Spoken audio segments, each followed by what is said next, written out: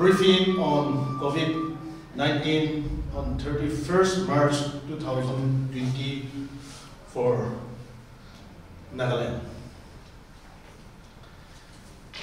As of 3 p.m. today,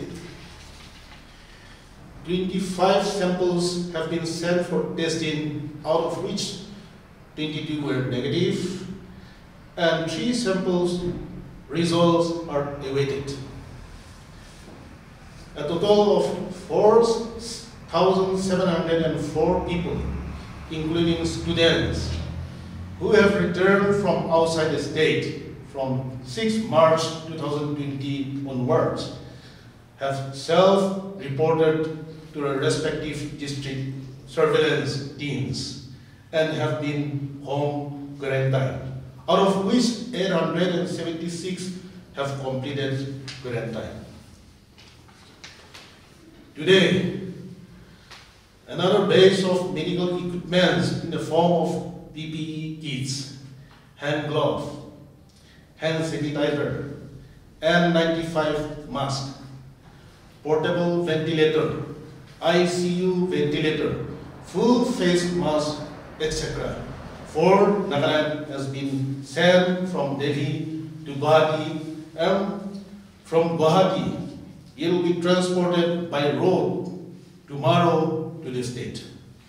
Today, 5,000 liters of sodium hypochlorite, gloves and sanitizers have also been received from Guwahati.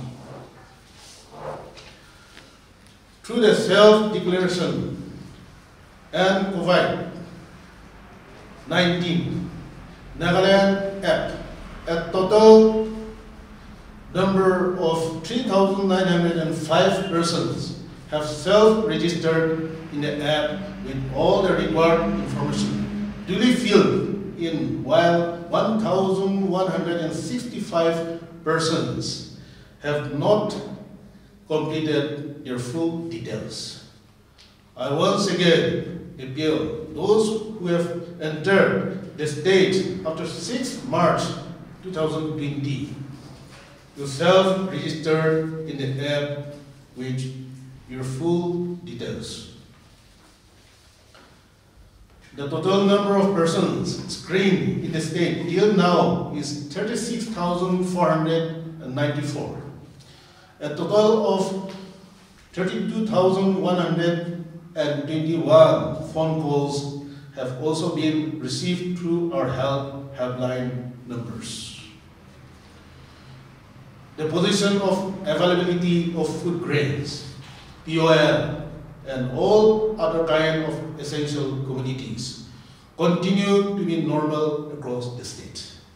Further, the district level price monitoring committees have also been instructed to constantly monitor the price situation and fix the prices of essential commodities, along with the stakeholders such as the Chamber of Commerce and Industries and Business Associations.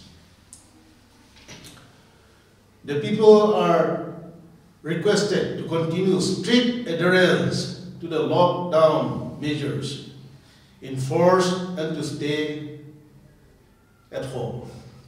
Further, at shops, while buying food and other essential commodities, all are requested to strictly adhere to social distancing measures. We will also like to inform that all kinds of gatherings are banned, are barred, including religious congregations, during the lockdown period, as such mass gatherings have the potential of easily allowing the spread of the virus, thereby putting the life of many people in serious danger.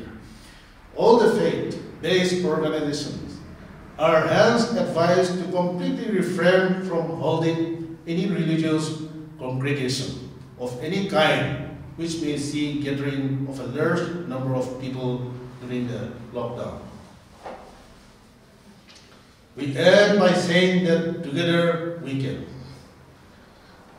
Nagaland against COVID-19. Thank you.